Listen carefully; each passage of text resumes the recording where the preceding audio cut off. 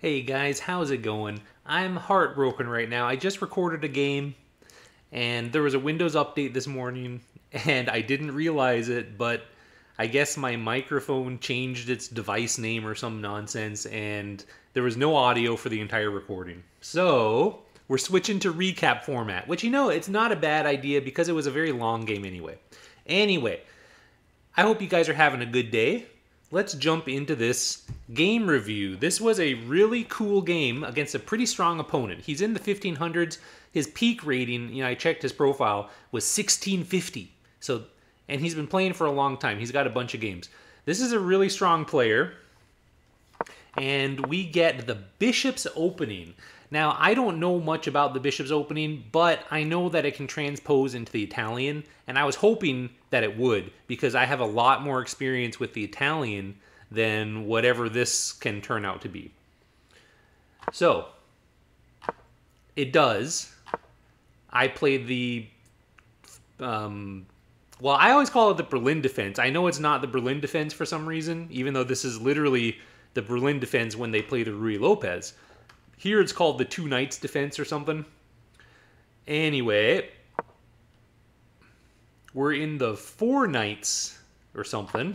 I don't know. And now we're in the Giuocco Pianissimo, which is something that I've studied at least a bit. And what I like to do here after defending this pawn, if I get the chance, is to go after this bishop with knight to a5. That's kind of the line that I've looked at. Unless he gives himself an escape square right now, that would be pretty much my next move. Unless this happens. This is the other thing that can happen. I haven't seen this for a while, but this is essentially forcing me to castle so that I can defend this pawn, which I do. And my opponent takes. And, I mean, this is well known to not be a good trade to make for white. Or, anytime you're trading a knight and a bishop for a rook and a pawn, that's usually considered bad, from what I know. And as you can see, the evaluation agrees. So here I knew I was winning. I mean, I just knew it because I've seen this before, but it's been a while. At the 1400 level, I honestly haven't seen this. This was more likely to happen in the 1000 and below level. So I guess the question that I had was, am I going to be able to convert whatever advantage I have against a much stronger player? Like this guy, his peak rating is more than 200 points higher than my peak rating. And his current rating is, it was like 120 points higher than my current rating. So kind of intimidating. But let's see how it goes. Here, I played this move because I didn't know what else to do. And I wanted to give myself an escape square for the bishop. And, I mean, I have some general ideas of what it does. It prevents him from, playing this too quickly. Like, I understand that it does some stuff, but I can never really tell the difference between a6 and a5. So these days I usually play a5 because I see it a lot in game review. Now, I did consider this move. I thought, oh, look at that. I can attack the queen, and this pawn is pinned, so he can't block. But he can block with the knight, and I thought that a lot of times people want to bring their knight over here anyway. So I didn't want to just give him that, you know what I mean? I don't know. I don't know if that makes sense. I see that a lot in the Ruy Lopez. They'll bring this knight, like, over this way. They move that rook even. Like, they might jump, they might jump here, move the rook here, and then jump here, and then jump here. That's a common thing that I've seen. So, I don't know, maybe this guy was going to do that anyway, and I thought, yeah, if he jumps there, what's the point of this? Then he's going to kick me out, like, what is this? So, I didn't do it, I pushed the pawn. Now he brings his bishop out, and I had to think for a while here. But I didn't want to lose. I didn't want to trade off this bishop because this pin can be so powerful. I figure, I'll just block it up for now, but this pin might come back later in the game. That was kind of my hope. Now he comes after me. And like I said, I don't want to trade off this dark square bishop. He's very powerful for me in other games in this Giuocco Pianissimo. Like, I love getting a pin on that pawn. It's just the best thing. So I drop back, and notice the computer keeps saying I should play this move. Well, now I realized something. When he moved this knight, he no longer has that way of blocking, so I play the move. And guess what? It's still the best move. Now, this is really rare. A lot of times, in my game reviews anyway, if you see best move, but you play it at the wrong time, like you play it the next move after it's called the best move, it's no longer the best move. So a lot of times it's even like an inaccuracy. In this case, this was the best move like 3 times in a row. Did you see that? So this was a big risk. I was calculating here that, yeah, he's attacking. And what happens if he does this? Now I have 2 pieces hanging, right? So what I was thinking in my head was that I would take, and look at that. It is, okay, guys, this is the first time I'm looking at the game review, or at least in depth. I looked at it briefly right after, but I didn't try all these lines. Now that we're doing a game a recap format, I'm spending more time on it, because this game was very long already. It went, you know, I did a lot of thinking. So that is actually the move, and I was thinking here, all right, if he takes with the pawn, I grab the bishop. So I recap, you know, like, I get my piece back. I take, it's with check even. And I gain my material back, and then I'm going to save this bishop. So I calculated that, and then I thought, well, what else could he do here? He could just move his queen, right? He has to be a little careful where he moves it. He can't go here because there's a fork, right? Like, you have to be careful here. But my opponent did not fall for the trick. And now I thought, okay, what do I do? Like, I don't want to, like I said, I don't want to trade off this bishop, but I have to move my knight. What can I do for, like, maximum threat here? And the move I was considering was knight to here and knight to here, similar to that last knight sacrifice.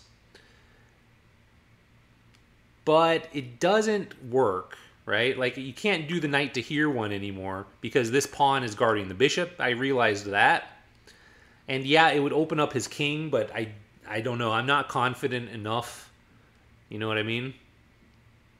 Another thing I was thinking would be really cool is bishop to here, and if he takes, right, then you get this fork and you're winning the game. But he obviously does not have to take. So right here, he would just take my knight. And yeah, it doesn't work.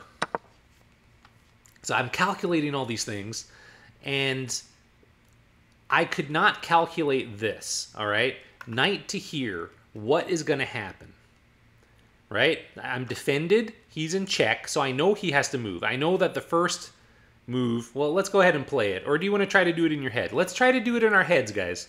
Because that was what I was struggling with. I was literally thinking on this move for like 5 minutes. Okay? If we jump here, he obviously can't take with the queen. That just loses. So he has to move the king. So now imagine, my knight's here, the king is here. Well, there's no longer a pin here. If I take his bishop with my bishop, I'm hitting the queen. What could happen? Okay, if he takes with the pawn, then his rook is opened up, this knight is pinned, and my knight is trapped. Okay, this is a little hard to see, but you know, this is why I was thinking about it literally for 5 minutes. I kept going over it and over it. I was like, let's look at this one more time. Knight here, blah, blah, blah. Knight is pinned. What's going to happen? But if you think about it, remember, my knight is on this square. There's a pawn here instead of the bishop. That means I can't jump back here. I can't, you know, take this pawn is guarded. The spot that I came from is guarded. I obviously can't jump here or here or here, right? these spots are all guarded. This pawn is gone, but this pawn is still there, right? So my knight is trapped. Like, I can't jump away. And currently, my knight is protected, so that's not a big deal. I'm not going to lose it right away. But then I thought, he's just going to bring a rook over or push this pawn and cut off defense of... Wait, no, sorry, not this pawn. That pawn is sitting over here, right? He's going to push some pawn and make my bishop move. And then I've got my knight hanging and my bishop hanging. So I got really scared and I could not figure it out. But then I had a breakthrough moment, okay? And what I figured out was I jump here, he moves his king, and I just jump back. Because I don't have to take that bishop. So anyway, let's see what actually happened. I jump there, he moves, of course. He actually thought about this for like almost 2 minutes. I'm not sure why, because it's literally, unless you're going to lose your queen. Maybe he thought there was some checkmate here, I don't know. And so he maybe thought he had to give up his queen. I don't know, I don't want to assume. But here I was getting pretty worried, because now, if he pushes the pawn, right, what's going to happen? My knight is hanging, my bishop is hanging.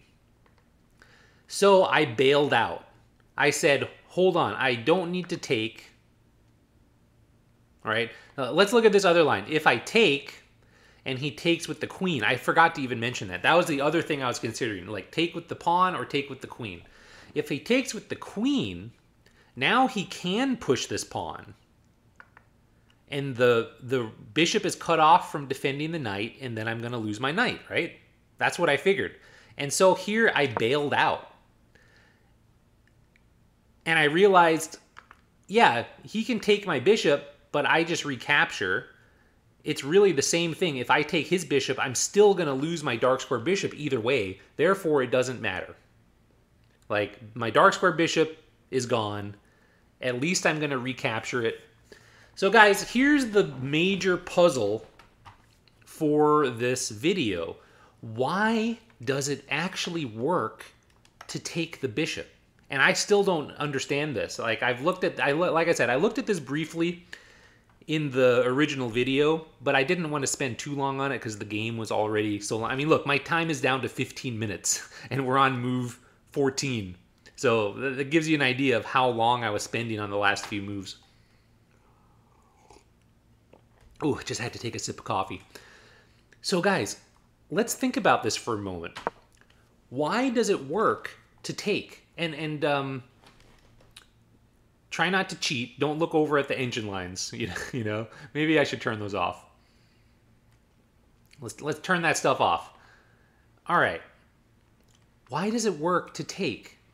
Well, we can game it out ourselves. So if you go here and he takes with the pawn, then just like I said, my knight is trapped. Like I calculated that correctly. There's nowhere I can jump, right? These squares are all protected. Well, here's what I missed. And guys, give yourself 5 points. No, give yourself 10 points if you actually found this move ahead of time. The move here is to not worry about this. It's to notice that this knight is trapped. Boom. So he can't take this knight, and he can't save this knight. So all white can do here, I think, is start going after my knight, like that or something. And I take, he takes, I take, he takes. And I've given back the exchange in a sense, just like I got an advantage from trading my rook for his bishop and knight. I just gave him my bishop and knight for a rook. So I don't understand this. I do not understand why that was better. But I guess it's just because you win the knight. I mean, I guess I do understand. Never mind. I don't know why it's minus 5.5 instead of more like minus 3. Actually, a knight for a pawn. So I'm only up 2 points of material, but it's minus 5.5. So I don't totally get it, but I get it a little bit. But anyway, okay, back to the real game, guys. that was, for me, that's just beyond my current chess level. Like, back in this position, right? So right here, if you could see all of that and notice that the knight was trapped, then, like I said, give yourself some massive points, guys. And I'm actually going to ask somebody in the Chess Boot Club, or sorry, the Chess Boot Camp Club, to look at this position and tell me whether this is something that a 1400 level player should be able to see, or is this something that a stronger player could see, or is this a computer line? That's one of the things that I really struggle with. Whenever I'm trying to learn on my own from a game review, I don't have that wisdom, you know? Like, is this something that, what was that? How many moves were in that line we just looked at? Like 1, 2, 3, 4, 5, like 5 or 6 moves we're gonna get an advantage. To me, that's very complicated. And yeah, I did realize that my knight was trapped and I would end up losing it. I didn't see this at all. Yeah, I don't know. Anyway. All right. Let's see here, guys. Oh yeah, you know, I'm also curious if he doesn't go after the knight yet, why not? Here, let's say what were we doing? Oh yeah, we go after the knight right now. He can't. Oh no, sorry. We have to trade. See, look at that. We actually have to trade bishops first. We cannot go after the trapped knight yet. So why is that? The knight is still trapped. Yeah, see, I just don't understand this. This is bizarre. What's going on here? All right, I'm turning the lines back on because I'm really confused right now. Oh, it's because this pawn must be because of the pawn. Because now it's like I said, now the bishop backs up and my knight is trapped. Okay, I get it. Yeah, I get it. So right here, we do have to take first. And then white recaptures. And then we get the knight. Okay. Oh, wait, no we don't. What?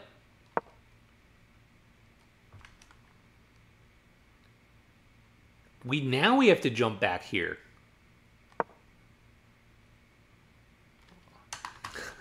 Oh, yeah, because that was the queen takes. If the pawn takes, then we go after the knight right away. See, guys, this is so complicated.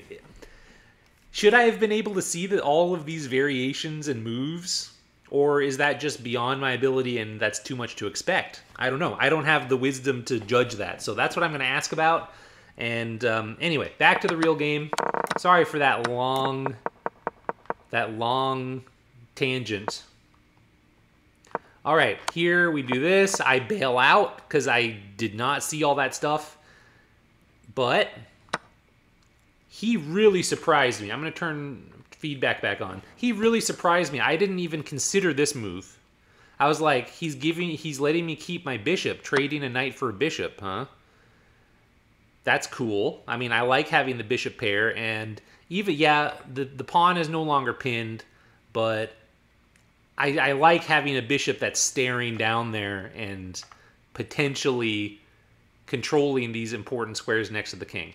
Now, here, I fully expected him to grab this pawn, and I don't know why he shied away from it, but he did not do it. And that, I didn't realize it was this much of a blunder, but I found the best move, which is just pushing, because if he takes, I recapture with check, and his king is opened up, and it's just looking really bad, right? I'm going to bring my queen over there, and it's going to be checkmate. He does not. Then I thought, okay, he either has to take or push the pawn. If he pushes the pawn, I bring my bishop in and hit the rook. The rook has to move. The king is completely restricted. Let's see what happens. My opponent pushes. I bring my bishop in, just like I said. Here he surprised me again, and he moved his rook this way. And I figured, okay, he's giving up the exchange, because I'm going to put my bishop here. Only legal move is for rook to take, and then I take. So I'm giving up the bishop and a pawn for the rook. Now, is that a decent move? Let's see. Let's see. I didn't actually play it. Okay, that loses a lot of my advantage. It's -3 instead of -8. So that would have been really bad, even though I'm winning the exchange. I mean, I'm still winning. It's I maybe I'm biased, but I wouldn't call that a blunder. I'm still winning. I've got a full extra piece. Look at this. Or sorry, this one. That's my extra piece. So I still have a shot at winning the game. All right. But here, I decided to increase the pressure, and I brought my knight in. And I was really happy with this move. I was thinking, all right, well, he still can't stop this. Like, I can do that exchange anytime I want. And now I'm bringing in more pressure. I can bring my queen in. There's all kinds of stuff I could do. Here, he gives me a check, and I offer a queen trade. And look at that. I'm happy to see that this is the best move. As soon as he moved his queen, I said, look at this. We've got mate in 1. We've got mate in 1. He has to be super careful. We trade queens, and here he blunders. I find it, and that's the end of the game. So I'm really happy with how it ended. I did not realize that cashing in my advantage here and just being like, oh, I won your rook. I didn't realize it was that bad, like losing 5 or 6 points of advantage. That's pretty insane. That's pretty insane. But, you know, it is what it is. Still pretty happy with how it went. And, of course, getting that nice checkmate was icing on the cake. Anyway, guys, I hope you enjoyed. I'm really disappointed with myself that I didn't check my microphone before I started recording, because I did have a Windows update, and this has bitten me before, and I really wanted to show this new member of Chess Boot Camp my actual live thoughts in the position, because, you know, this person has been very generous in another conversation we had, and I was gonna ask, like, hey, can you check this out and tell me how to modify my thinking, or what I should have been thinking instead to actually find this tactic. But this will have to do, I guess. Anyway, hope you guys enjoyed, and I will see you next time. Bye.